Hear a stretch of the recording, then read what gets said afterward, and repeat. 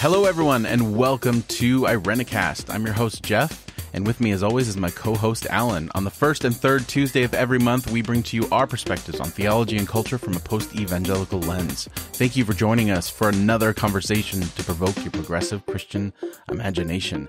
This week, we are super excited for this episode. We have a third person in the booth, Austin Channing Brown.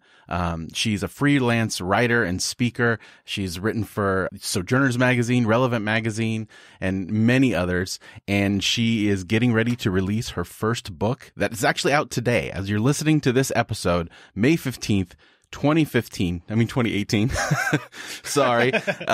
Austin's book, I'm Still Here, Black Dignity in a World Made for Whiteness, is out right now. We will have information in the show notes on how to get this, and we will be talking a lot about that. But Austin, thank you you're our first, I'm going to predict that you're our first best-selling author on the podcast. Yes. So thank you so much for joining us.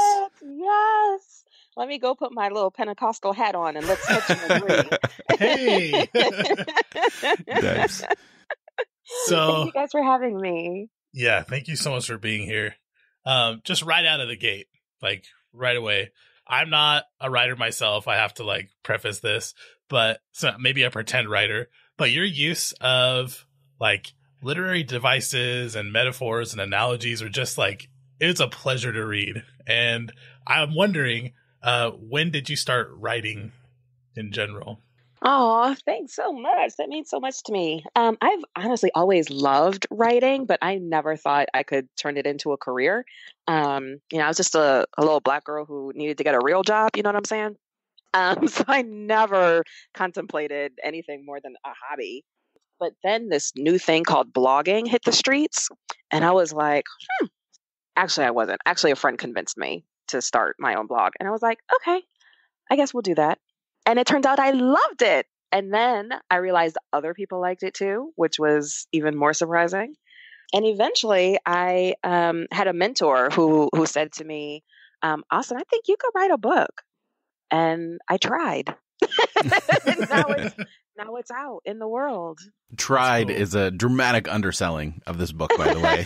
Right. It was okay, so I don't want to do the whole, over the top fan kind of thing and just go through all the things that I loved about your book. But off the top of my head, stuff like talking about stretching your name like a cloak to fit even you as a Black girl, just stuff like that. It's just so visceral and cool. I love it. I'm so glad. I told my mom. So my mom and I are huge book lovers, have been since I was a kid. Everyone, we have a guest just in case. Yes. During post-production, if we can't get him out, just know that my son is in the studio with me. We are by glad studio, to have him. I mean living room. So I told my mom, Mommy, I'm pretty sure that the content will resonate with people, but it's really important to me that it be good. As much time as we've spent in books and bookstores and libraries, I can't write a bad one. It has to be good. So it makes me really happy when people say that they enjoyed the writing itself, because I did work really hard at it. Well, not only that, but I really appreciated the format. The interludes were some of my favorite parts. Just this, it wasn't even like a lull. It was this, I don't even know how to describe it, but how fulfilling and wonderful I thought those interludes were, of just how it already felt like such a personal story. Yes. Yes. But then in those moments, it felt even more in the first one, where you celebrate your Blackness as a woman. Yeah. And then the second one, I loved that it was an inviting in of people who share your experience. And then, of course, the beautiful letter to your son. I loved those interludes. They were wonderful. Thanks so much. That was actually the suggestion of a friend. I'm telling you, a big part of the writing process. I would say 50% is lonely and 50% is community. Oh, that's wonderful. You got to have people who are helping you out, helping you think through it. And and one person suggested the letter to my son. And then I thought, I wonder if there are other ways that I can include some smaller content, but content that's still important to me. So I'm so glad that came through. Absolutely. They were wonderful. So how how has the process been for you? So we're recording this a little bit before the book has actually come out, but I'm sure you're already in the midst of just a whirlwind of preparation and anticipation for everything else that comes after. So how are you in this process? Man, it's such a strange process. That the book is being really well received, which I'm really grateful for. So like the reviews have been excellent. And I'm starting to see the book appear in book lists that are, forgive the word, but secular, right? That are outside the church bubble. Right. And that's really exciting. But there is a lot of anxiety. I know that I'm very clear about who my audience is in terms of folks who are already committed to racial justice or are sincerely interested and are sort of finding their way, right. But there's a lot of folks who have, listened to podcasts that have already released or have seen quotes. And in fact, just today, I deleted 2 things on Facebook calling me a racist. So it's also getting ready for the folks who, are not going to be as kind. Right. It's a both and. Right, for sure. What I was going to ask was, has any of the reactions yet surprised you in any way? Oh, yeah. So Publishers Weekly gave it like a starred review. And to be honest, I wasn't sure the book would make it out of the Christian publishing world. So anytime I see it pop up anyplace else, I'm like, oh my goodness, look, it's my little book. I can't believe it. But then it's also gotten really, really good reception from folks who I can't wrap my mind around the fact that they like know who I am, And I hate to be like you use the word like all fangirly, but like Lecrae, like why does Lecrae have my book? Why does he know my name? I don't know, but it's really cool. So it's things like that. Like every time there's someone that I admire who gets a hold of the book and talks about how much it means to them, it's everything. That's cool. Yeah, I think you mentioned later in your book that your mom might have been the only one who was going to read it. So, I mean, seriously, like you don't know, right? Like you sit down in your home and stare at a screen and think, well, I hope my mama likes it. Maybe she will read it. FYI, she did, just in case anyone is wondering. My mom did read it. That's good. That's a good sign. So I have another question. You describe a woman on the bus in one of the stories who finally speaks. She had spoken her truth, even if it meant hurting the feelings of every white person on that bus. And you kind of spoke about her like admiringly for doing that. And then you return to her at the end of the book and to that topic, speaking your truth and being honest. Is that what this book is about for you? And do you feel like you accomplished that in your book? This book was a big project in me figuring out what I was willing to write down on paper. What is true enough for me to declare and write down in a book. And I would say that listening to her probably was the first time that I heard a Black woman just lay it all out there. And then since then, learning about other folks like James Baldwin or Audre Lorde or James Cone or, Cornel West, like Ta-Nehisi Coates, just folks who continue to blow my mind as they think through racial justice and the beauty and wonder of Blackness.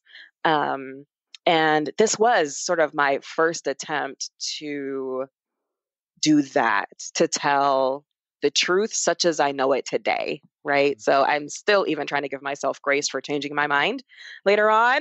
Like this is what I know today. But I confess to y'all, it does, it makes me feel proud when I hear other folks read quotes back to me and I still agree with myself. I'm like, yep, that is exactly how I feel. that makes me really happy. You also talked earlier in the book about how you had this desire to kind of be nice or soften, especially to white people, your experiences and not. Do you feel like you did any of that in the book? Oh man, I tried really hard. Yes, I'm sure I did. but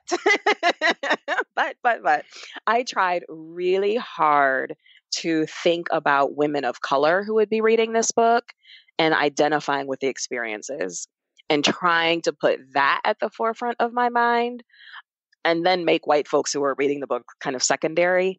So, for example, like one thing that I was really conscious of was actually not defining terms. So I talk about white supremacy and white fragility, and there's no list of definitions anywhere in this book. And that's because I felt like if I did, I would immediately be centering white folks reading the book as opposed to other women of color, other Black folks who will read this and not need a definition, who will know exactly what I'm talking about.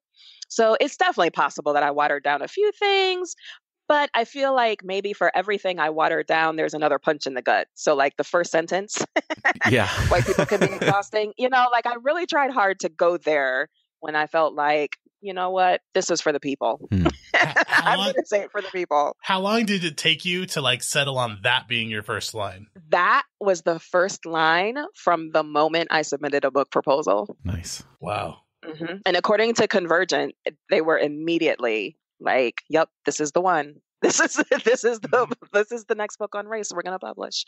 That's really good. So that must be a nice burden lifted to know that your like publishers full on behind you and they want to embrace that message too. Exactly. There were a lot of publishers who were interested in the book, and I'm really grateful for that. But it wasn't uncommon for, once we got into a discussion about what it would look like to be in a relationship and actually publish the book together, oftentimes there was but we want to reach as many readers as possible, which meant right. maybe we should tone this down. Right? For sure. And that's why I asked the questions about like white feelings, is that first sentence, sets the whole standard for the whole book. Is it like you're actually doing what you're like writing about with the book itself, is that you are out of the gate saying like, well, the white feelings about my book are less important than speaking the truth of my experience. Exactly. So cool. I am going to re-listen to this podcast and steal that quote. That is exactly right. So one of the things that really stood out to me was not definition, but your direct quote about hope and how you talk about, well, what does hope look for me? And I think you say, it is a shadow. And then going back into the beginning of the book, you talked about your first time being in a church experience where everyone looked like you and how they would preach hope and all that kind of stuff. And then everything in the middle feels like so many times hope is weaponized. It's thrown in with like unity and everything from places of power to say, hope, which basically code for being, just stay in your place and do what you need to do, and we're going to move forward. So I was wondering if you would expand on that. Like when you think of hope for you, even though it is a shadow, what does it look like? And then for you, how has it been almost used against people that you know and yourself as well? Yeah. If there's one chapter that I wrote that I'm still thinking through, I think it's that one, the chapter on hope. Because I feel a lot of different things about hope. So on the one hand, I really do believe in like ultimate hope, like hope with a capital H, hope that all things will be made right, hope that the world will one day be well, hope that Jesus is coming back, right? Like hope. As much as I want to affirm that hope, I still live in today. Right? Like I don't live in that the post world or whatever we would call it. I live now, and I have been full of hope and full of optimism every time I join a new organization, every time I fill out a new application, every time I speak someplace, like I'm hopeful all the time, but I know that I can also be disappointed. I've been disappointed enough to know that I can't just rely on hope and good feelings and let that be my fuel. I have to be willing to let hope die in this work. I have to be willing to face disappointment. You did it's that just for your the nature readers. of this work. Sorry to cut you off. No, you're fine. You did that for your readers too. Like you brought us time and again back to there ain't no friends here, like over and over. And I felt like my hope was dying. And I was like, this is real. I was like, this is real, whatever illusions that are created for us by society or ourselves or whatever in the book, like you slowly let go of that because you're really coming in at least for me, coming in contact with with that over and again is really powerful. Yeah, and I'm really glad that that resonated because that faltering of hope or the dying of hope is so real for people of color as we maneuver white ministries and white churches and white organizations. And I think a lot of white folks believe that they have arrived and that they are our friends, right? And so that line was really important to me because I want people of color who navigate these ministries to be able to say, this doesn't feel like friendship. Like this, I am really disappointed right now. I had all these hopes in your mission and your vision, and I want to be a part of change, but this is unacceptable. And you even use the word dangerous too. You said it's dangerous sometimes for people to really feel like they're past their racism and a progressive ally. Yeah, to challenge that worldview of oneself can often lead to some sort of aggression. And we don't have to look far for it, right? Like, hello, Twitter, right? Like, hello, Facebook, right? Like it's on display for all of us to see. But go to a workshop on race and challenge the most progressive who thinks they're the most progressive person in the room and see how fast they become condescending or aggressive or mean or just leave altogether and decide that they're not interested because they're not being affirmed the way they want to be affirmed. And when I arrive to speak, not to listen. Exactly. I'm here to prove how much I know. Like, I recognize that's an impulse.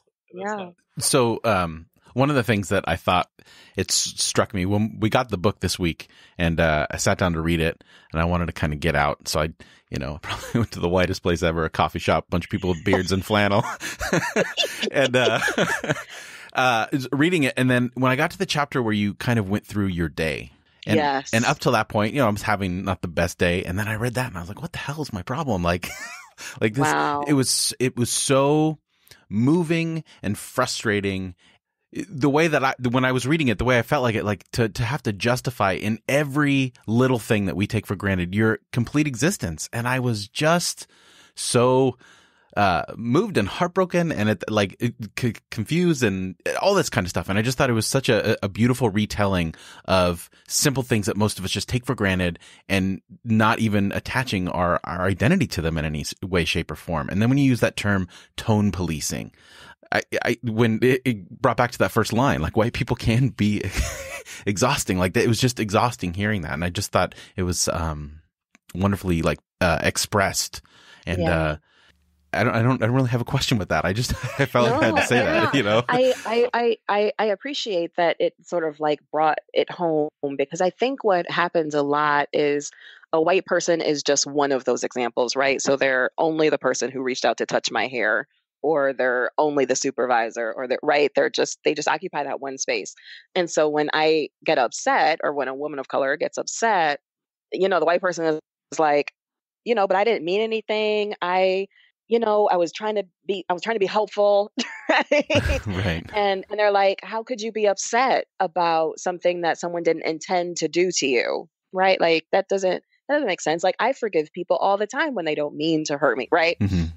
And the intention of that was to say, it may just be one time for you, but for me, this is my experience all day long, being misunderstood, having motives attributed to me that I didn't declare, being tone policed. like this is what I go through every day. So I'm glad that seeing it, sort of the cumulative, right, of the day is helpful because I'm really trying to make clear that it's not just one person, it's not just one thing, and that's just one day. Right now, imagine that's a week. Imagine that's a year. Imagine that's 3 years. 3 years of somebody reaching out to touch your hair. Like after a while, you're like, I'm gonna need for white people to stop doing that. And I might have a little attitude when I say it. As well, you should. You did talk about so white supremacy not just being like this dragon, right, that you go out and slay that's super obvious, but a poison that kind of seeps in. And you also talked about like it's not the bad apples kind of thing, but it's an institution itself that is mostly subconscious, and that for me, I think the thing that just stuck in my brain that I'm trying to hold on to is white as default is bad. Like, and just kind of repeating that over and over and thinking through that. And like that happens whether people try or not. That's like, right. It's just what we're in. That's and right. So it's not necessarily the one action, but it's how it connects to the larger thing that you come back to over and over in the book. Yeah. I had a moment when I was working at one particular organization where I realized that the way I pray changed, because I grew up in a Black church and in a Black home where we pray like over top of each other, right? So like one person starts praying and then someone else sort of like layers over. It's really hard to explain if you've never heard it before, but right, we don't pray one at a time. Right? There might be the one dominant voice, but we all pray out loud at the same time, affirming what someone else is saying, or our prayers could diverge entirely, but we're still all praying, right?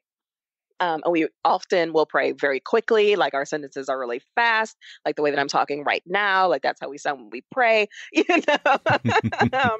And I realized that I had started praying like this because I was in a ministry where that's how everyone around me prayed. And I would go home and would have to like figure out how to transition back into the way that I had always grown up praying.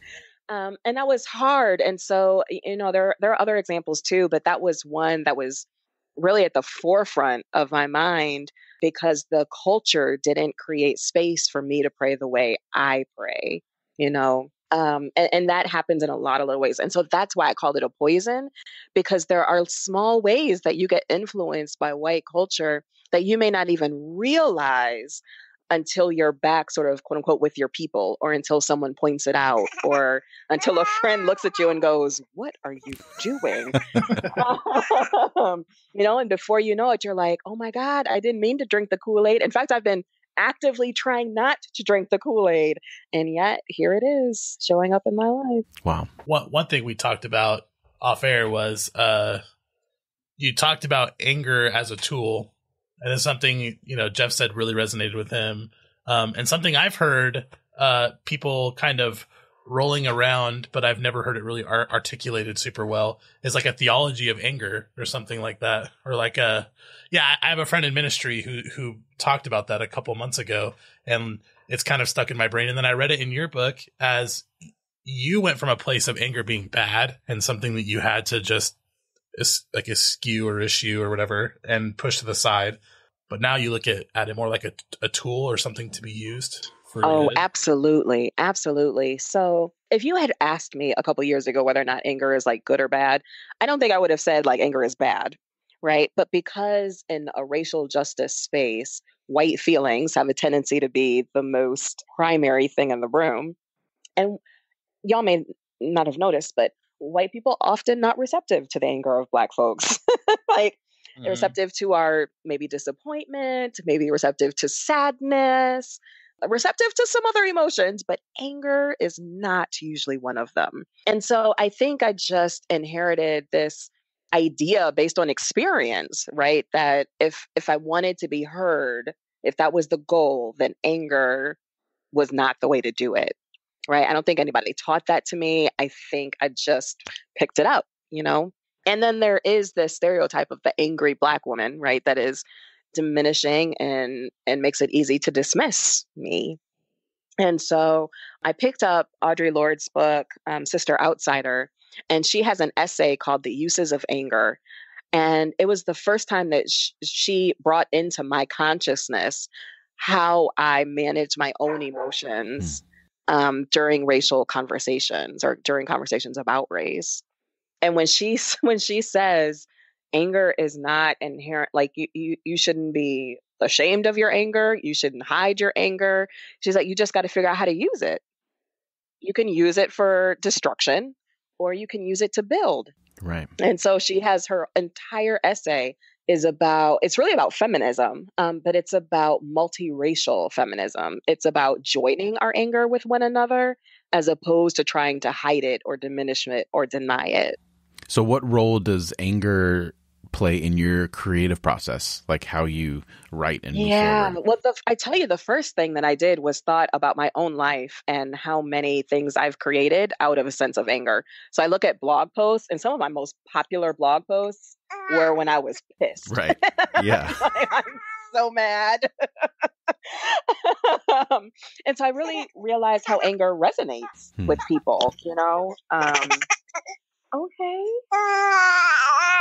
Would you like to contribute? You're just sleepy. Yeah. You were, I don't know if we should sidetrack and talk about that, but you were talking about, so this is your son, right? Who is joining us for the podcast. And you wrote about him in the book and to here. him.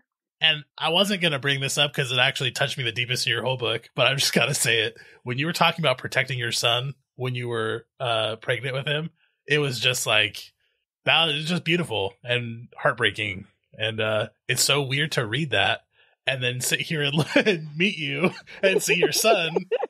Because in my mind, like, because, the book is a static thing, right? It sits there and then I go back to it and now he's here. He's here.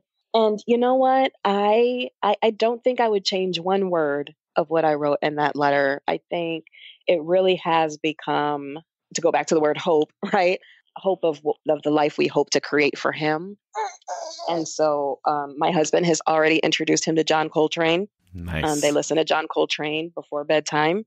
We've got a Michael Jackson poster on our wall. And so every now and again we'll walk by and he'll just take a little glance at Michael Jackson.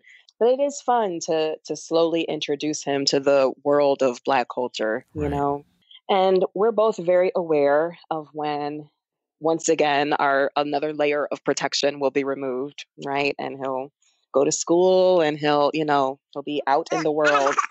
But right now we are still enjoying his littleness and his cuteness and and watching him discover all the things that we love about being Black. I didn't mean to interrupt the conversation about creativity and anger. He's just so cute. No, he is so and he's contributing. Cute, isn't he? So one thing that I had to do was just sort of look back over my own life and be like, oh yeah, this is accurate. Anger is a part of creativity. I guess I would have to confess that because the book is written and because I've got this little one, there's not a whole lot of creative things that I'm doing right now. And I'm trying to stay away from things that make me angry, quite frankly. There's so many things in the world that will make me angry. And I really just want to enjoy this time, with my son. Absolutely. And before I start traveling and, all the things. So I'll get back to a sense of anger and really be thinking about that. I'll tell you guys one thing that I would really love to do is to have either a podcast or a class that's just open to the community to talk about the new Jim Crow and to talk about race and Blackness and the criminal justice system and to infuse it with hip hop and pop culture and other things about Black culture that I love as a form of resistance, as a way to teach about what's wrong, but also teach about what's really good. So that's something that I'm just pondering right now. I am not ready to actually do it, but we'll see. So I'm thinking about what I'm going to build next. Well, seriously, we've lamented many times that this space in podcasting is it looks the same in a lot of different ways. We've coined the term bro-mergent, right? So it's all these bunch of white men with beards and yeah. So unfortunately, that sounds amazing to us. I think it would inject some life into this space that tends to be, I don't know, our experience when we listen to some other stuff. It's it's progressive on the surface, but sometimes it either doesn't allow you to get below the surface, or when it does, it kind of reveals things that you're like, oh, that wasn't necessarily what I was hoping would happen there. And so I think that would be amazing. And if any way we could be a part of that, just telling others about what you start, that is amazing. That would be wonderful. Oh, thanks, guys. I appreciate the encouragement. Not that you have to be a whisperer for us, like you say in the book. Right. No, but you know what? I really do enjoy teaching, right? I just want to teach on my own terms. Yes. I loved that part of your book when you talked about being a teacher and commanding space in your classroom. And so I was a substitute for a long time, and I've taught, and there was actually a sense of, because of who I am in my body as like a big white man, when I walk into a classroom, there's immediate like respect and like a recognition from kids and adults. Listening to you talk about yourself as a teacher was just, it was eye opening. You could be different. You know, I have friends who are like professors who on a very regular basis, students will walk in and assume that they're students because they're just not used to seeing Black women who are in charge, who are commanding this classroom. And I confess, I do understand why people are surprised when it's me just because of my name, right? So people expect to see you. You know, they expect a tall, white guy with a beard. Right. And when they get me instead, they're a little surprised. And I understand that. But it is really difficult. So much of the Black experience really is fostering a sense of pride. And I know that pride, just being in white ministries, pride is often a bad word in white ministries, right? But in Black communities, having a sense of pride in who you are and where you come from, pride in your voice, pride in the things you've accomplished is so important, because there are so many instances when that will be challenged, when your expertise will be challenged, when your person will be challenged, when your right to command a classroom will be challenged, you know? And so, yeah, it's just so important to have something deeper than the affirmation of students, quite frankly, because that may or may not come. And colleagues and superiors. That's right. And everybody, right? I mean, really, all the way down the line. And how do you hope that, not just your book, but your work in general, what is your hope for it in terms of creating space for people to be able to express, right? So almost the freedom to be able to share what's going on when society is kind of not allowed that. Oh, that's so good. Yeah. Yeah. So I really wrote this book with two folks in mind. And one is Black women, because I want Black women to have to do just a little less emotional labor and explaining things over and over and over again.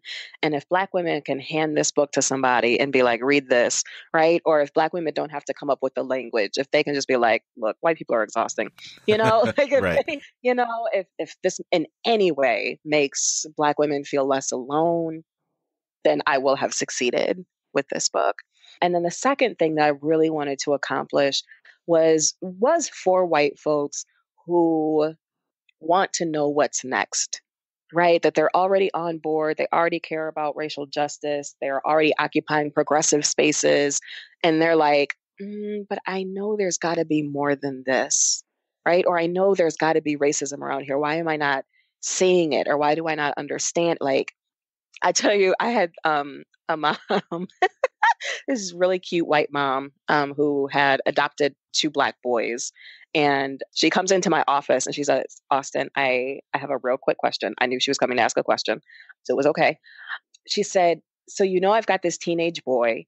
And she said, we live out in like surrounded by white folks. She said, but I do make sure that he goes and gets his hair cut in a Black barbershop every Saturday. She's like, I got it. I know how important that space is. I know how important it is for Black men to like, right, have their hair looking right. And then she sat down on my couch and she said, but is there more I should be doing? Like, surely there's more than just a haircut, right? That's the white person I wrote this for, right? It was like, I've got the basics. I'm doing it. I'm here for it. I understand it. But isn't there more? That's what this book is for. That's good. Well, it's working. I think, frankly, I think everyone should read it. Even the people who are offended by, even the people who are offended by the first line, even people who are going to miss it, who you didn't write it for. I think they should read it too. I totally believe that. Absolutely. Well, as long as they talk to you about it after they do. I know.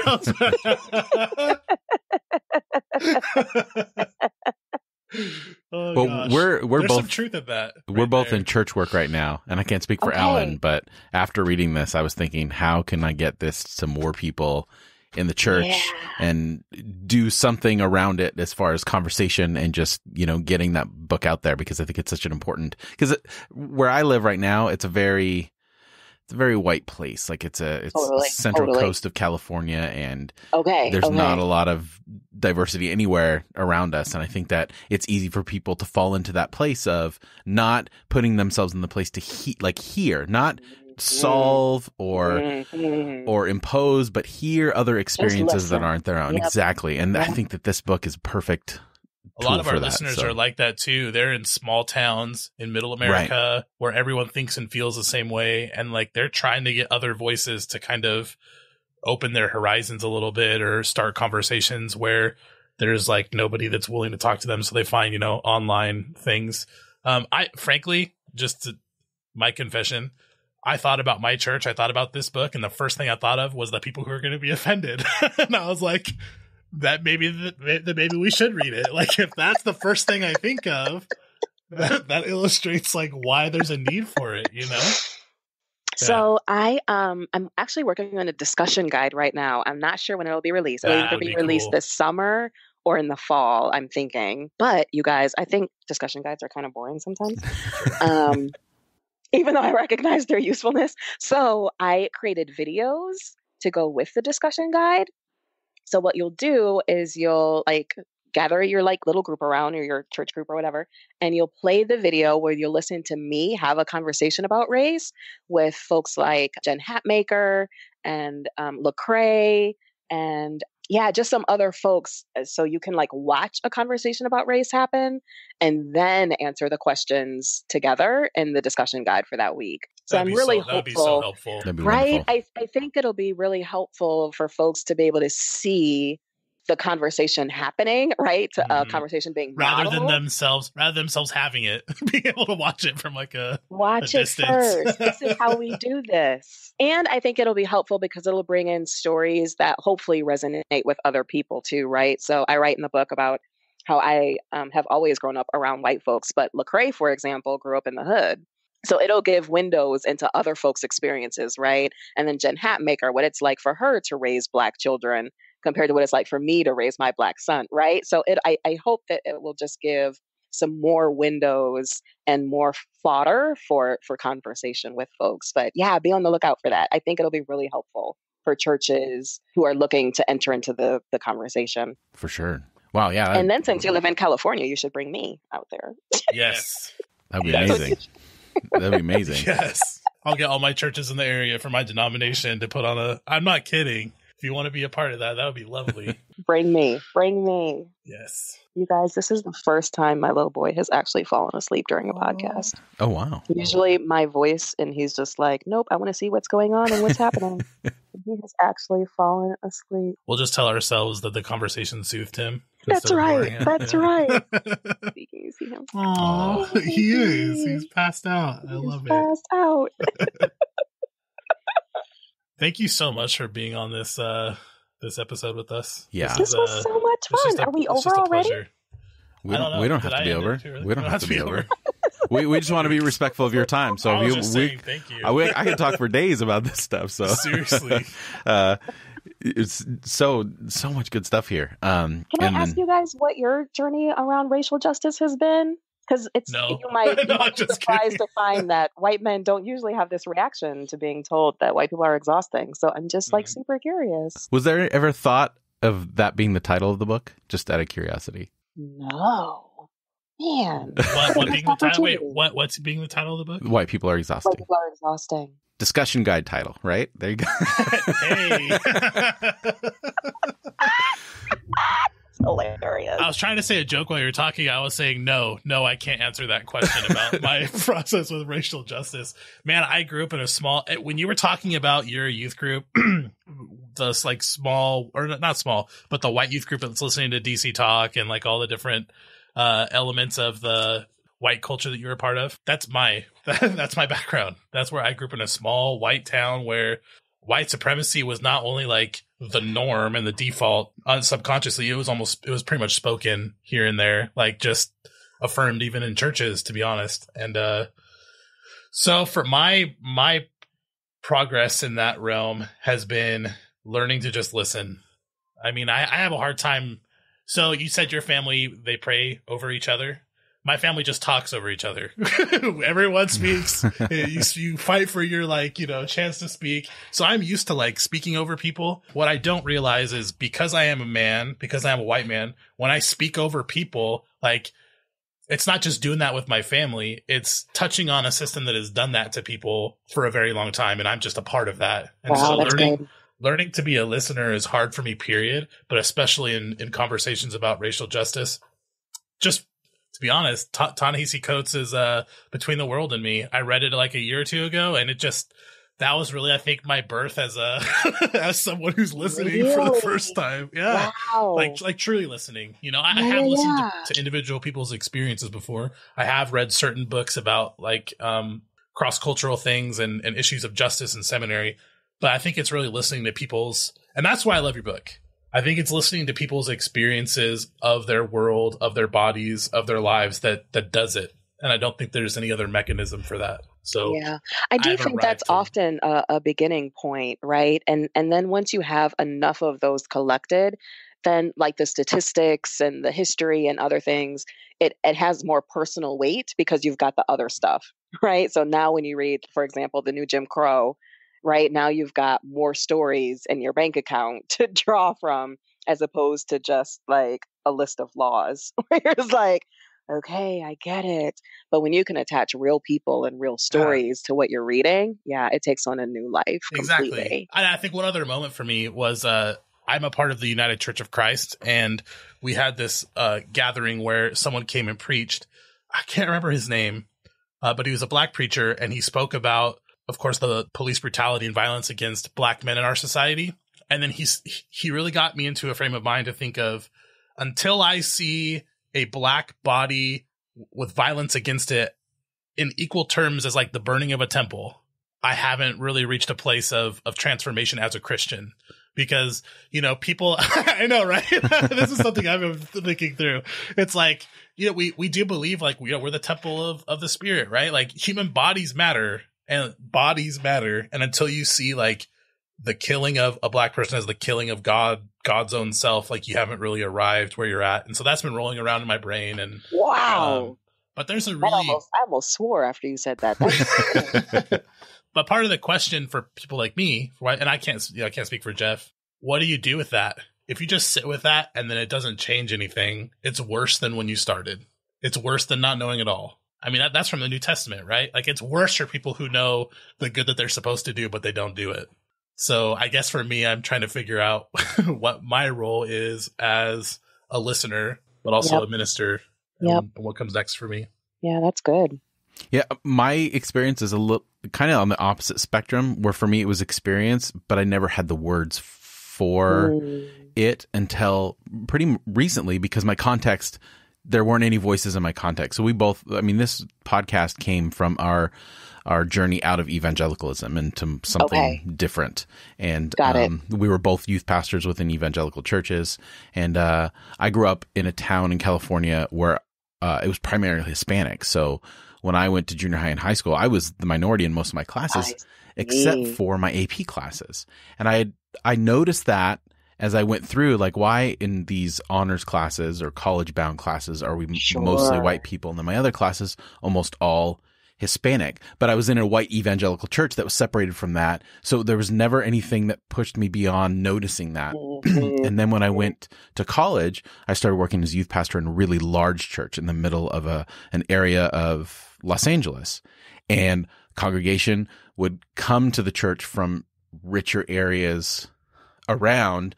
But then my youth group was all the students that were living in that area. So again, primarily Hispanic. And it was this I noticed this. I don't know what to do with it because there's nothing in my context that's calling this out, that's saying this is a problem. And then every time I would mention it, it'd be pushed aside and I'd be like, well, I don't know what to do with this. And then I got a job where I'm at now, in a part of where I'm at now. And one of the striking thing about coming to this area was, wow, it was visually striking. It was the first thing my wife and I noticed is all white people again. Wow. So it was this stark difference. And then I was introduced to things the first writings that I was introduced that really kind of started giving me words for that those different experiences was, the work of Cornel West.